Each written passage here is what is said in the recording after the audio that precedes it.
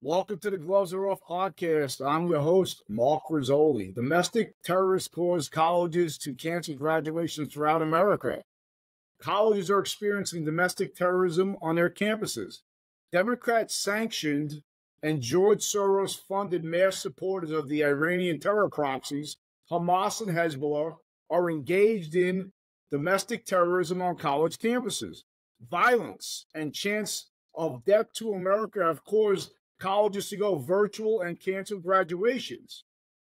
I want to remind everyone that the class of 2024 are the same young men and women who did not have the opportunity to experience a high school graduation because of the COVID lockdowns.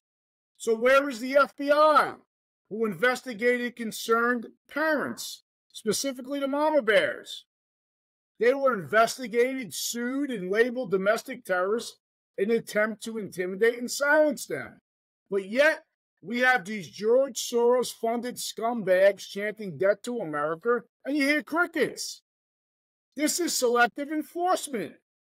Radical Joe Biden and the Iranian wing of the Democrats want lawlessness. They want to destroy America.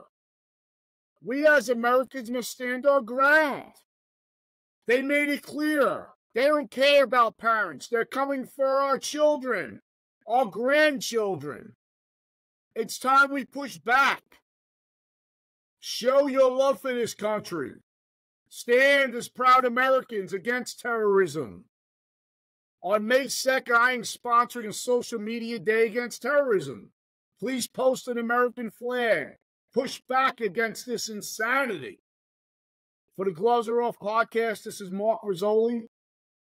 As always, please subscribe and share. Back the blue. And God bless America and stand against terrorism.